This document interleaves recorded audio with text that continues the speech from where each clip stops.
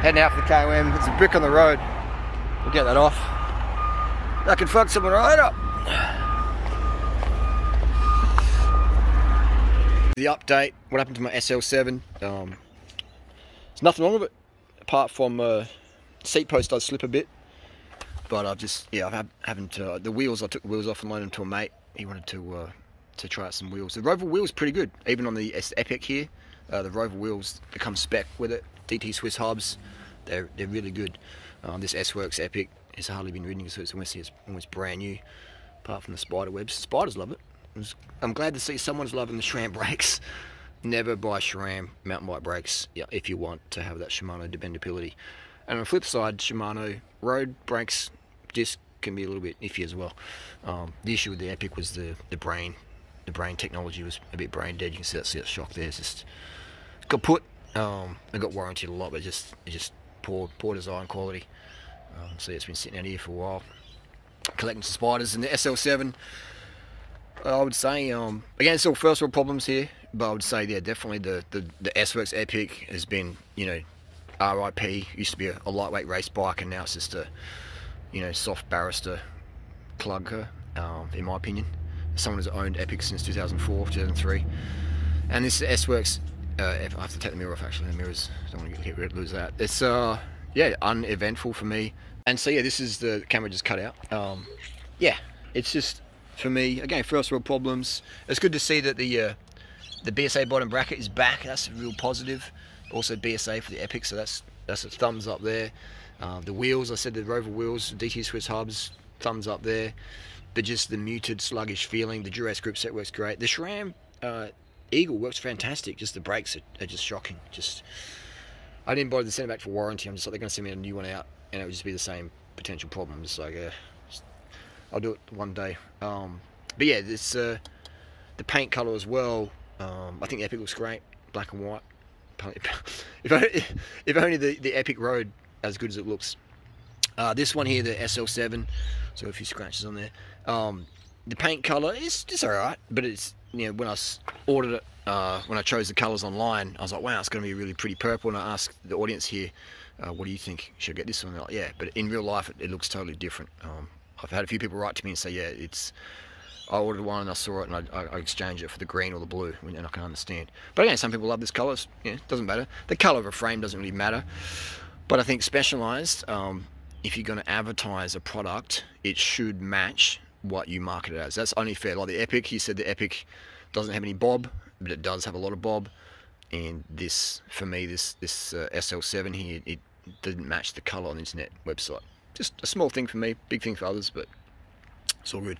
This is a spider house. There's a huntsman spider that lives in here. Maybe we'll come back at night time, and comes up in there. So can't see any little legs. Or was it maybe down there somewhere? Maybe it's moved out.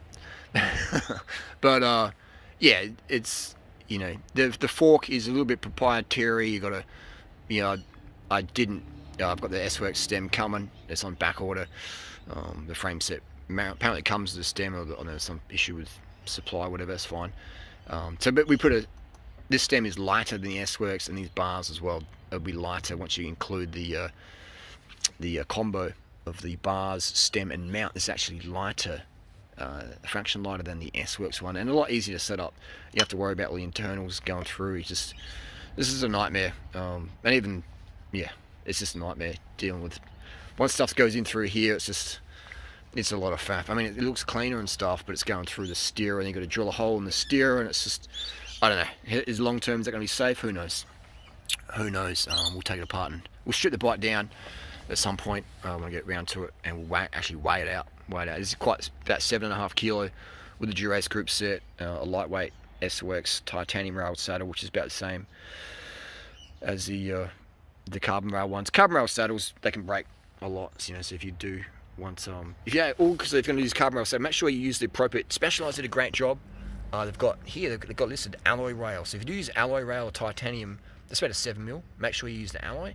And if you do use a carbon rail saddle, I don't recommend it if you weigh over 70 kilos, then use the carbon rail. All right? Otherwise, you can, you know, if you put a carbon one in here, you'll cramp it and it'll crack. All right, so make sure you use with these side loading seat posts, you use the appropriate ones.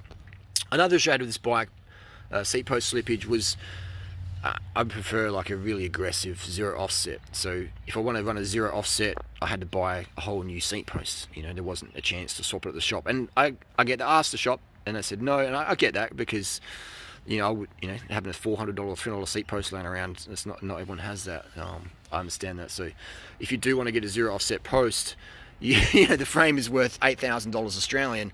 You will have to buy extra layout. And you know, then you have a spare post laying around, which you may or may not be able to sell for $50 on Facebook Marketplace. But that's the deal. If anyone wants to swap this bike for something else, I'm happy to do that because I'm not going to ride it. You know, it's a brand new bike, and I've already taken the wheels off and gave them to a mate to ride. So I took the cranks off and put it on another bike. So I'm pretty, you know, done the testing on it. It climbs slow. It's extra power you need. It is very, very comfortable though. It's a great comfort bike, which we went on the beach the other day, a bit of bike packing. It's very comfortable. But for me, I've got enough comfort bikes. I've got a Trek Hybrid for that. So for me, it's I like race bikes, and these two bikes aren't the race bikes that are advertised, in my opinion. But that's just my experience. 24 years racing, owned a lot of bikes. What would I know? But there you go. But they did the SRAM. This works really good. But then again, 12 speed as well. You got to make sure that the derailleur hanger is dead straight. So I prefer 10 or 11 speed really. Would I buy 12 speed again? No. This is the KOM. Go check out my Strava. I've got some KOMs today on the Pragma gravel breaker. Banging out the watts. Banging out the watts. Such a good workout. Let's get into it. Just finished an effort. On the gravel breaker. Pragma. Catch your breath. Just 25-minute full gas. Up and down, up and down. Oh well. Feels good, man. Feels good to be so fit. Doesn't matter. Yeah, just get out there and get it done. You'll be the hammer or the nail. It's all good. This guy's been stealing my KLM on the e-bike. Frank, I think you're gonna need a faster e-bike, bro. You need a faster e-bike. I think I got your time today. But no, very good. Very good day for it today. Good weather. Still a little bit warm. I think I'll be able to go quicker, a bit cooler weather. Wow. It's all about the oxygen, isn't it? That feels spiritual. Far out, Black Hill. This is amazing. It's amazing up here. Just like, feels so good to be fit. Hit your blood. Super low fat. High hemoglobin, high oxygen. My asthma feels really good. Legs feel a lot of pain there. But if it ain't hurting, you ain't pushing. Wow. This today is better than the SL7. My S-Works SL7 doesn't feel as stiff. The SL7 S-Works Tarmac is more comfortable. This is full race. This is so stiff. The front end, the BB, it's much stiffer than the SL7. The SL7 is a more comfort bike. In my experience, I own both of them. So I'm speaking from personal experience. The Pragma is more versatile because you can put a 50mm. We've got some specialised tyres. These are really good tyres. People say I'm a specialised, hate or not. Credit where credit's due. This is a Pathfinder. I think it's a 42s. Incredible tyre. So fast on the road, but a bit of traction for the gravel. For this stuff, it's just perfect, you know. This is the sort of sandy, gritty stuff. Pathfinder. Best gravel tyre I've ever used. But yeah, and I've got the absolute Black Hill power meter on there for all data, for data proof. And the gearing today, 50-34, absolute black with a 40 at the back. It's an XTR cassette. Works with the GS derailleur. Well, I feel good. But I ran the gear so it was a bit hard. The cadence is a bit low, so I will put the 46-30 on these cranks. These are just the test cranks I've been using with the SL7, with the Merida, and with the Pragma. So we're just testing it with the, trying to get all the variables the same pedals, same power meter, calibrate, etc. Oh man, that was so good. Pressure-wise, I think that's about 30. I was asking a few people today what pressure you're running, and that's about 30. I can hear the leak or something, I think, in there. Yeah, it's a bit of tubeless air coming out. I should actually head home. DT Swiss 240 hubs from Yishin bike. They work really well. The valves are a bit short. I didn't put long ones in there. Thompson post 27.2. I've got it bent back forward because I've got more slammed. And that's an issue.